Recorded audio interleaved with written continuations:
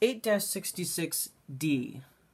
Simplify 7 to the 4th times 9 squared divided by 9 cubed times 7 squared. First, I'm going to factor this out. So 7 to the 4th power times 9 to the 2nd power. And on the bottom, I'm going to use the commutative property and move the 7 squared to the front. Times 7 times 7. And then I have 9 cubed times 9 times 9 times 9.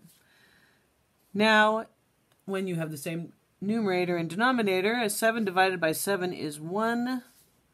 1 here. 9 divided by 9. 9 divided by 9 is also a 1. So what I have left is 7 times 7, which is 7 squared. And a single 1 on the bottom, which is 9, or 9 to the 1 power.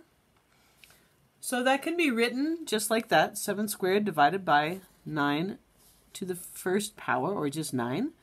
You can also write this as 7 squared times. Dividing by a number is a negative exponent. So this is the same as 9 to the negative 1 power.